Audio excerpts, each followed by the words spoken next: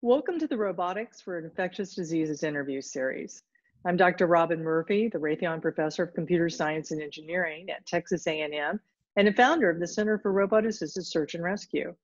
We have Tamara Barboza here to provide a boots on the ground, or really a boots in the hospital perspective for roboticists to consider. Tamara has a Master's of Science in Healthcare Emergency Management from Boston University, and afterwards she worked as the Safety Operations Coordinator for Mass Ear and Eye, a Boston Teaching Hospital, where she managed and led public safety operations and environment of care, including emergency management drills and exercises. And she's now pursuing her doctorate in occupational therapy with her capstone project on disaster management. Tamara, welcome. Thank you for being here with us. Thank you for having me. Dr. Jason Moats will interview Tamara.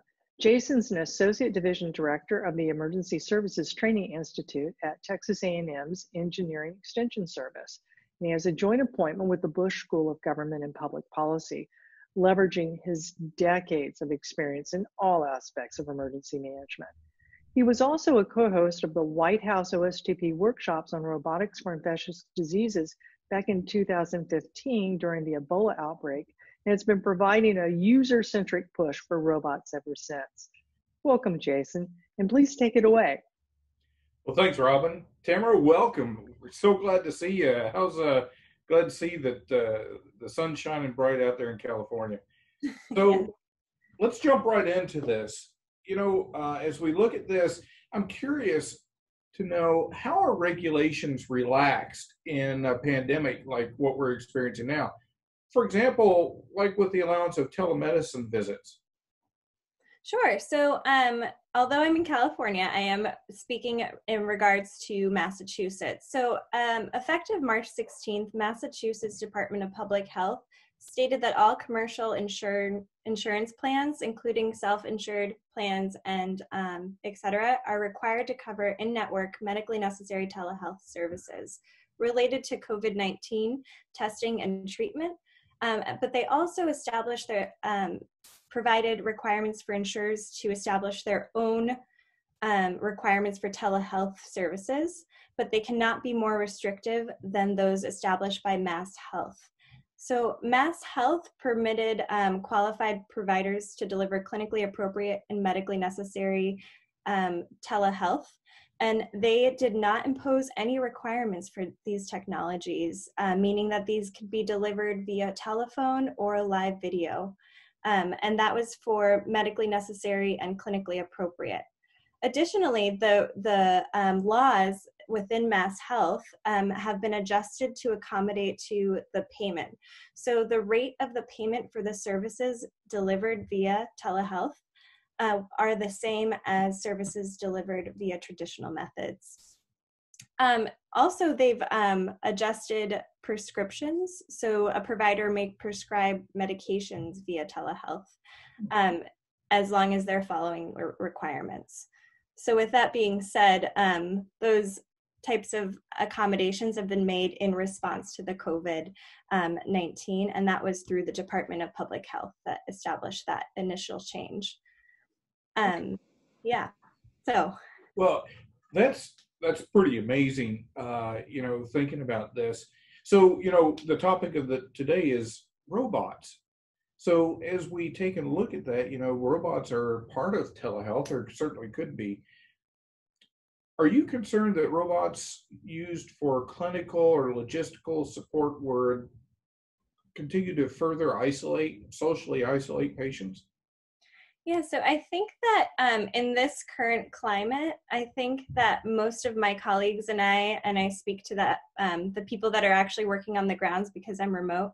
So that includes my director, Ryan Jordan, and Matt Catuno, who work with emergency management currently. I think that a lot of us are in agreement that technology supports human interaction, and it's helpful and better than no interaction at all. However, I personally believe that it can't replace human interaction, but it can help facilitate the interaction in a safe way, and it can also, as a result, preserve personal protective equipment.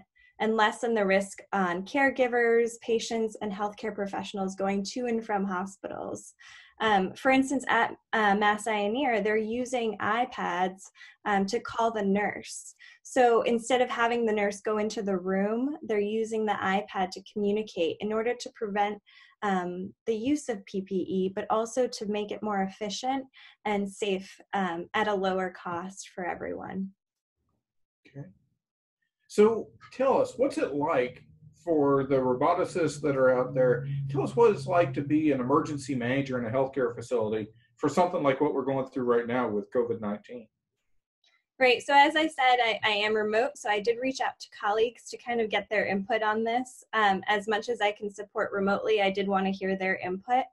So I think despite all of the challenges, some quotes that really I held on to, they said that for the first time, I think, for a long time, every single healthcare administrator will take emergency preparedness for granted before this, right? So everyone's seeing the value of preparedness after speaking with my colleagues. They feel that this is a rewarding time to be an emergency manager. It's what we've been preparing for. We're a multi-tiered emergency management system within a hospital, state, and federal level. So to see the National Incident Management System and ICS and HICS all kind of in action and working, I think that this area will never be underfunded or underappreciated. But it's also tested all critical areas of EOP, which is from resource management to even patient clinical and support activities.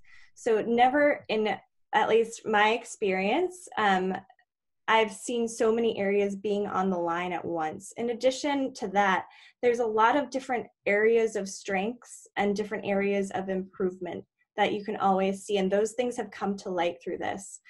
So I think that a lot of my colleagues are very grateful for the relationships that they previously developed leading up until this point, but they've also been challenged in a way, as demanding as a pandemic can be, but it's also shown the importance of community and resilience within that.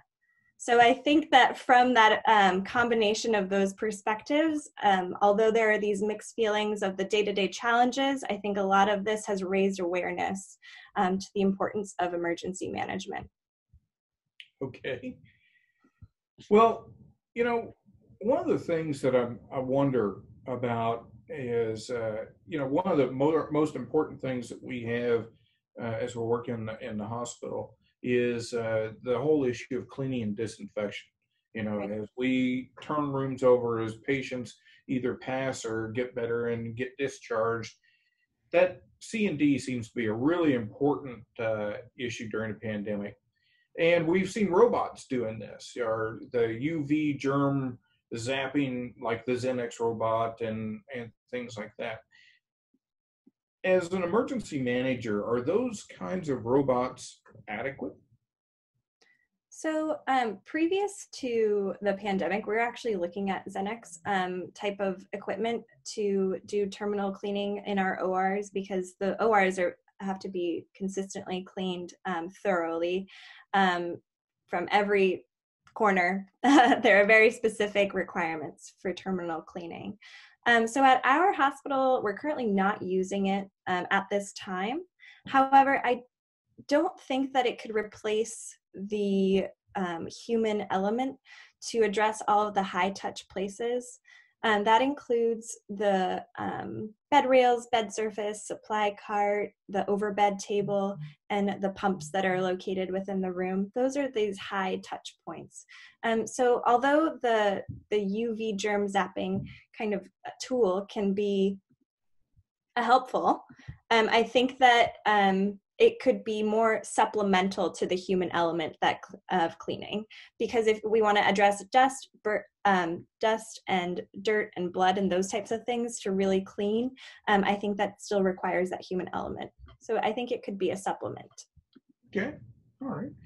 You know, so there are a lot of things that we really need to work on. So as you have talked to your colleagues and even from your own experience, what do you think the bottlenecks are in, for example, patient care, patient comfort, you know, and what do you think robotics could help be most beneficial for? Right. So I think a lot of things that could help with efficiency and then lack of use of, like preventing use of PPE would be delivery of food, medications, and supplies. So I mentioned the iPads, for instance, if we had a robot go into the room to deliver those types of items versus a person. A huge thing that I thought would be highly helpful would be taking samples for testing. If there was a technology that could prevent that human contact, such as I don't know, some sort of procedure that a robot could do instead of a person to prevent the use of PPE, that would increase that resource to be used for the treatment of people with COVID-19. So if we can, because just this past week within one large healthcare organization in Massachusetts, only 14% of those individuals tested positive. And so if you think about how much PPE was used, 86% of those people that were negative were using PPE to complete the test, right?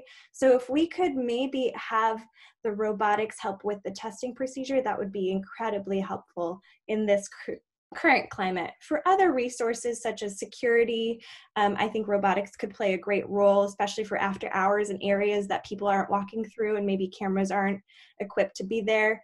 And also, additionally, another part was deconning the masks. So right now there's Battelle, it's a critical care decon system in Boston that has been delivered over there. And what they're doing is they're taking the masks from the hospitals to the decon in order to reuse the PPE. So if we could have a robot actually collect those masks to prevent the humans from touching those masks, that would be extremely helpful. Great, great. Well, Tamara, I want to thank you for your time, and I want just one quick last question, which is, if you had to put a pin on it, what is the greatest need that you think robotics could address in a pandemic? Testing. Great. Well, thank you so much for your time. I really appreciate it. Robin, I'll hand it back to you. Thank you so much. Yeah. Tamara, really, this was great. And thank you very much for sharing with us. So everyone, roboticists, I hope you learned a lot. Do keep watching the website, Roboticists for Infectious Diseases. The webpage will have a list of more interviews, more reports, and more activities.